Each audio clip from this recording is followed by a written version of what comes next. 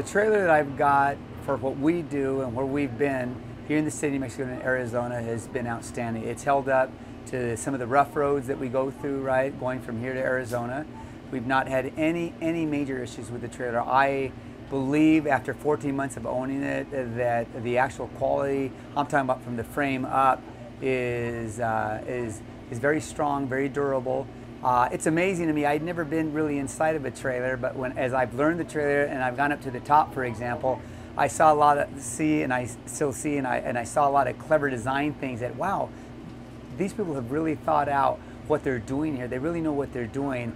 I mean, from the way maybe a hinge is put on a sign to make it a little easier, to the way the hydraulics go up or down on the trailer, to where the buttons are placed on this, or how our propane tanks are hooked up, or the electrical. Really well thought out. I've not had any issues. All the equipment in the inside of the trailer has worked, according to specs and the way it was designed.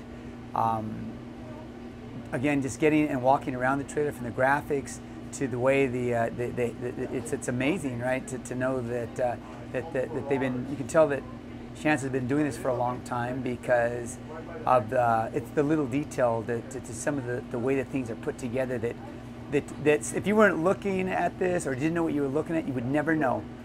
But I've been doing this for a while, and I've seen other trailers and other setups, and walking around my trailer, and as I get to know more and more of the trailer, the actual design is well thought out with, and I'm talking about from the plumbing system to the AC to how you can get to equipment. I think at one time we had our true refrigerator that was losing a little bit of pressure, and we were able to go through the back of the trailer, because I'm wondering how are we going to get this big old true freezer out of here. How'd they get it in here? But nope, you just go to the back of the trailer, you unscrew 4 bolts, and you're able to get to the side panels, and you can get to everything that you need.